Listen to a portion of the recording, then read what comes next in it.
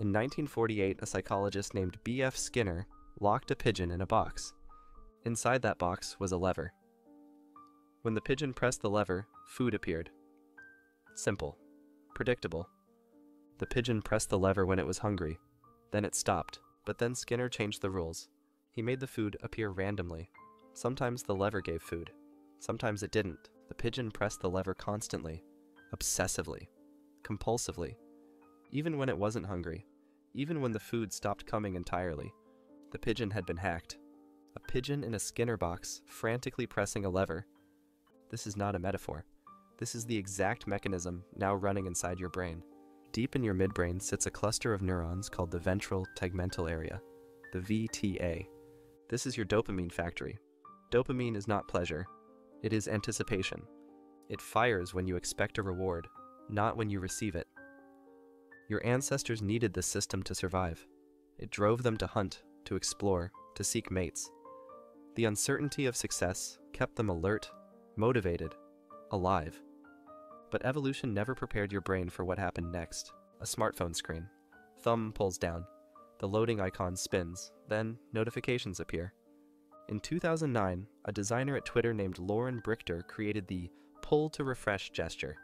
He based it on slot machines. The pull, the anticipation, the variable reward. Sometimes you get nothing. Sometimes you get a like, a message, a piece of gossip, outrage, validation. You never know. And that uncertainty is the point. Split screen. Left, a gambler pulling a slot machine lever. Right, a teenager refreshing TikTok. Their brain scans show identical neural activation patterns.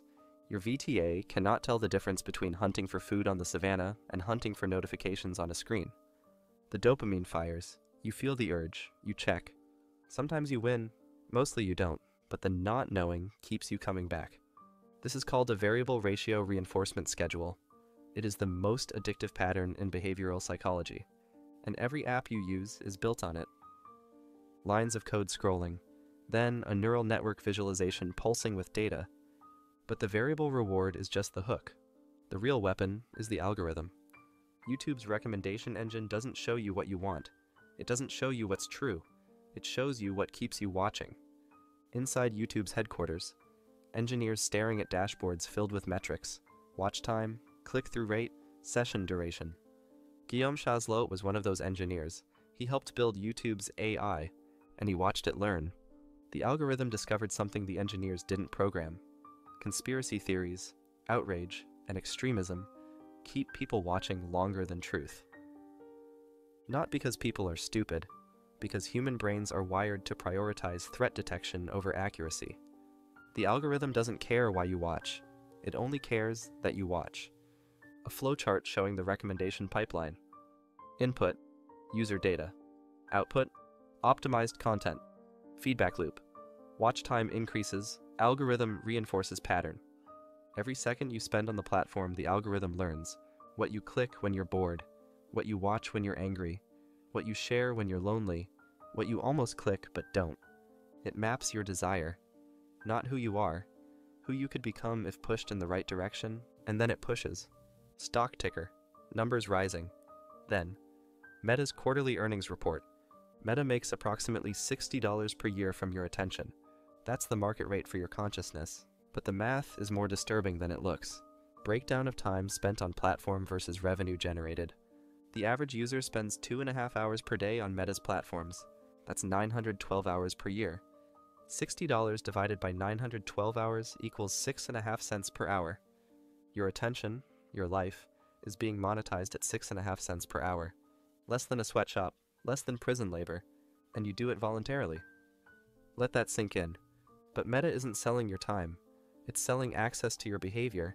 Advertisers don't pay to show you ads. They pay for the probability that you'll click, buy, believe.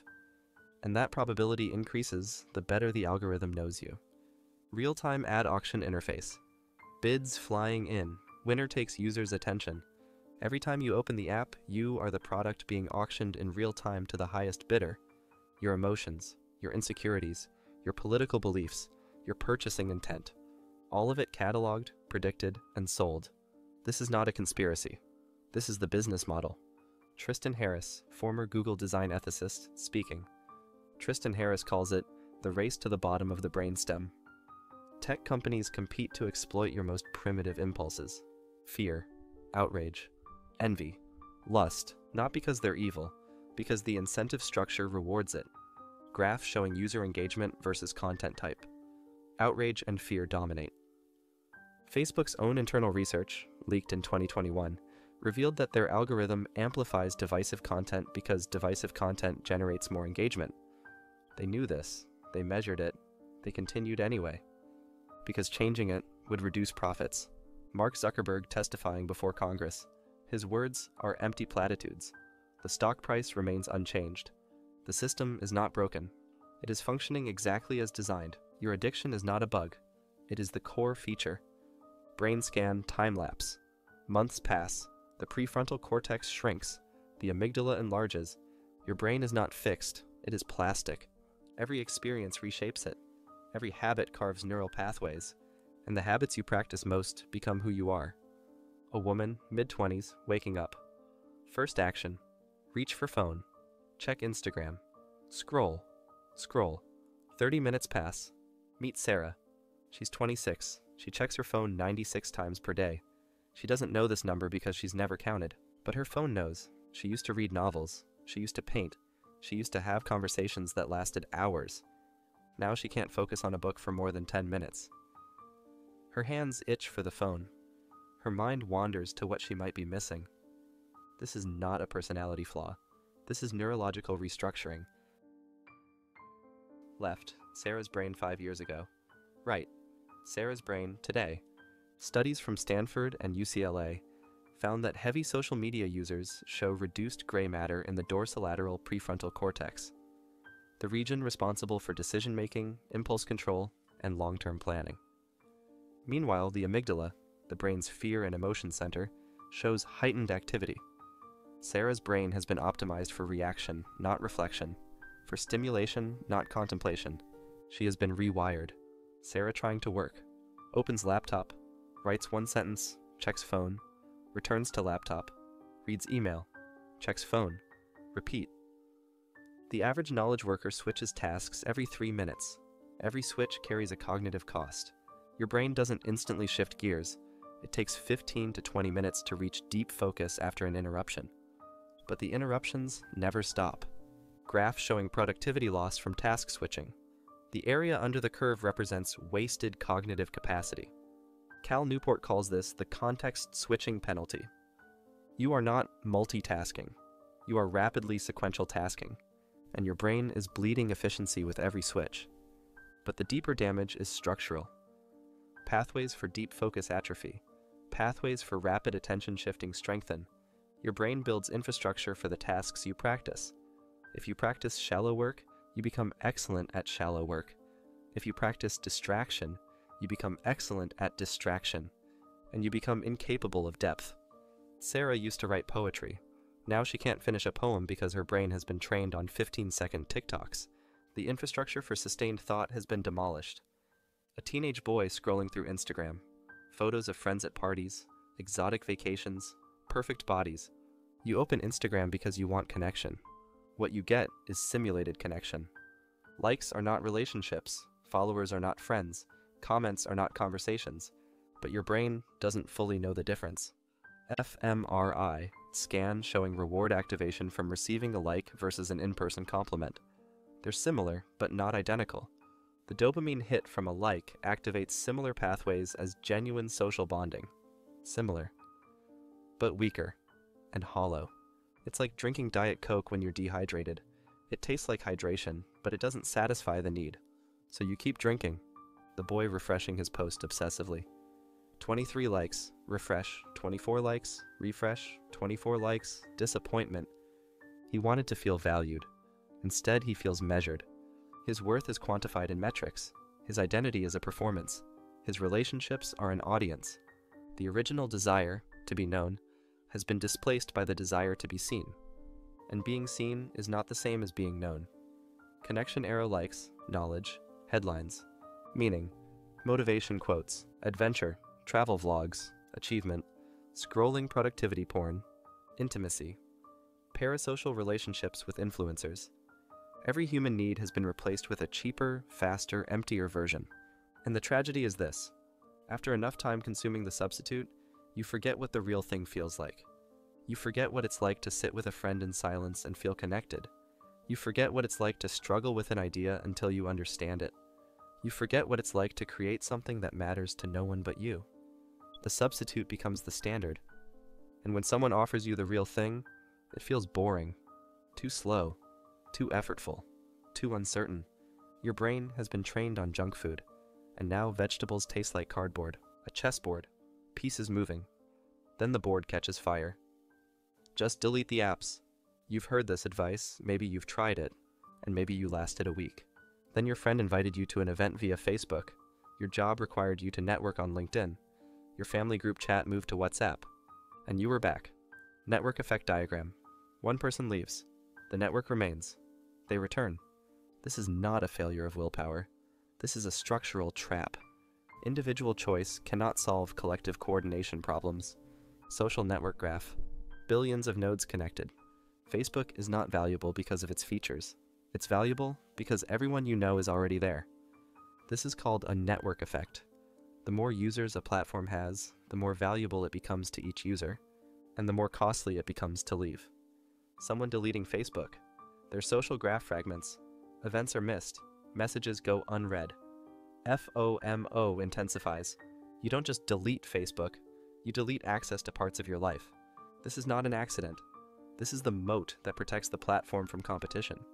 They don't need to be the best. They just need to be where everyone already is. And leaving means losing connection itself. Protesters holding signs demanding tech regulation. Cut to lobbyists in Washington. Cut to congressional hearings where nothing changes. Even if 1 million people delete their accounts, the system doesn't change. Meta still has 2.9 billion users. YouTube still controls video. Google still owns search. Your individual defiance is noble and irrelevant. Political campaign contributions from tech companies, hundreds of millions of dollars. In 2022, tech companies spent over $70 million lobbying Congress. That buys a lot of inaction. The incentives are misaligned at every level. Politicians need campaign donations. Tech companies need user growth. Users need connection. No one wants the harm, but everyone's individual incentives produce the harm anyway. This is the tragedy of the commons, digitized. Timeline projecting forward. The metrics get worse. Screen time increases, attention spans decrease, mental health declines. Without intervention, the trend is clear. More extraction, more manipulation, more sophisticated behavioral control. AI doesn't need to become sentient to be dangerous. It already is dangerous. Not because it's conscious, because it's optimized. Optimized for engagement, optimized for profit, optimized against human flourishing. A teenager staring at a screen, face illuminated, eyes empty. The AI alignment problem everyone fears in the future is already here. These algorithms are misaligned with your well-being, and they're getting better at manipulation every day. GPT-5 isn't the threat. The recommendation engine you've been feeding your attention to for 10 years is the threat, and it's already won.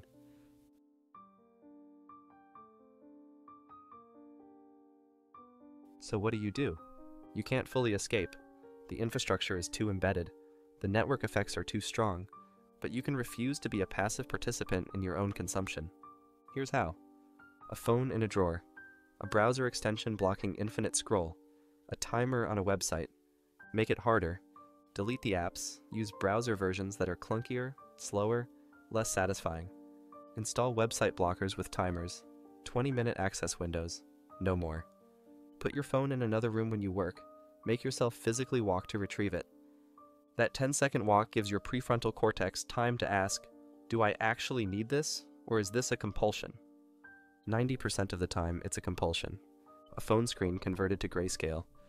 The vibrant colors are gone. It looks medical, unpleasant. Enable grayscale mode. The colors are not neutral design. They are engineered to be irresistible. Remove the colors, remove part of the dopamine hook. Friction is your friend. The algorithm is optimized for frictionlessness. Every added second of effort is a defense. A person learning to play guitar, another person rock climbing, a woman in a pottery class. Your brain doesn't need TikTok. It needs novelty. It needs challenge. It needs reward. Give it better sources. Learn a physical skill. Your hands on an instrument, on a rock wall, on clay. The feedback is immediate, tactile, real. And it rewires your dopamine system back toward effort-based reward. Friends sitting around a table, laughing, no phones visible. Rebuild in-person social reinforcement. Schedule weekly gatherings with no devices, board games, cooking, conversation. Your brain will resist. It will tell you this is boring. That's withdrawal. Push through it. After 3 weeks, the craving weakens. After 3 months, the substitute starts to feel real again. Someone writing in a journal, someone coding a project, someone building furniture. The algorithm wants you to consume. Consumption is passive. Passive users are predictable. Predictable users are profitable. Creation is the opposite. When you write, you must think. When you code, you must problem solve. When you build, you must persist through failure. None of this is algorithmically optimizable. A completed project, a finished essay, a built bookshelf. And when you finish, the reward is yours. Not a like count, not a view metric, not external validation. You made something that did not exist, that rewires your brain back toward agency. Protesters demanding algorithmic transparency. Lawmakers drafting bills, alternative platforms gaining users. Individual action is necessary but insufficient. Support regulation, age restrictions on addictive features, algorithmic transparency requirements, interoperability mandates so you're not locked into walled gardens. Fund and use alternative platforms, Mastodon, Blue Sky, anything not optimized for ad revenue. Make phone addiction socially unacceptable again. When someone pulls out their phone mid-conversation, name it. Hey, are we good? You seem distracted. Culture shifts when individuals enforce norms. A city at night, millions of glowing screens and windows. The hum continues. You will not escape entirely. The system is too large. The incentives are too entrenched. The convenience is too seductive. But you can manage your relationship with it. You can notice the urge before you act on it. You can choose friction over frictionlessness. You can create instead of consume. This will not be a viral video. It will not get millions of views. The algorithm will not promote it, because it is against the algorithm's interest for you to hear this. But here is the last, most important thing. The system does not need your consent to control you, but it does need your attention. And attention, unlike most resources, is something you can choose to withdraw. Not perfectly, not completely, but enough. Enough to remember what it feels like to think, to focus, to be present in your own life. The world will keep humming. The screens will keep glowing. The machine will keep running. The only question that matters, will you be awake while it does?